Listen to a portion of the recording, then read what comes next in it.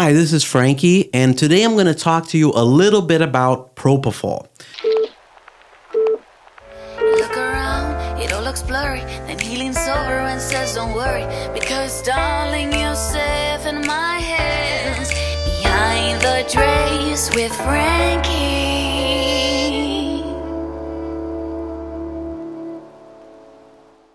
So Propofol is one of the main medications that we give patients to make them fall asleep for surgery.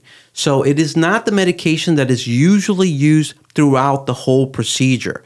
What keeps you asleep during the procedure are anesthesia gases that you breathe in and out during the procedure. But the Propofol is what we call the main induction agent. And what that is we give that medication in the beginning of surgery, and that medication is what basically knocks you out. It is a very safe drug, and I know that it became slightly unpopular because of Michael Jackson a few years ago. But there's a major difference. Michael Jackson did not have anyone watching over him while he was using it for sleep. So basically, Michael Jackson was anesthetizing himself to sleep. And that's obviously not a safe use of the drug.